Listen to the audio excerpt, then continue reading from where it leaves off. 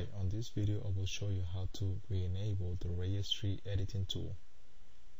As many of you have experienced from when trying to enable the task manager, as I showed in my other video, many of you have received that registry editing has been disabled by your administrator. This was caused by the virus as well, so I will show you how to enable it. This depends on the version of Windows that you have on your computer. If you have Windows 98 or Windows Me, you're gonna use a registry tool. If you have Windows XP or Windows Vista, you're gonna use an if tool, which is this one.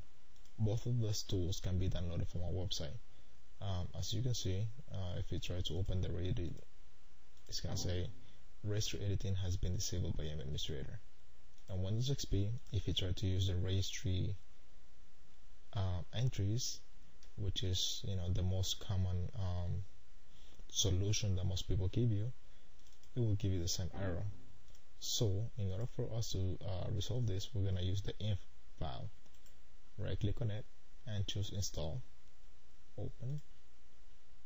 It takes a little bit of time, about 2-3 seconds. And if you try to open Reddit, as you can see, now you have access to it. As I said before, you can download any of these tools from our website, downloads.FLPCNERDScom, and please download the one that matches your operating system.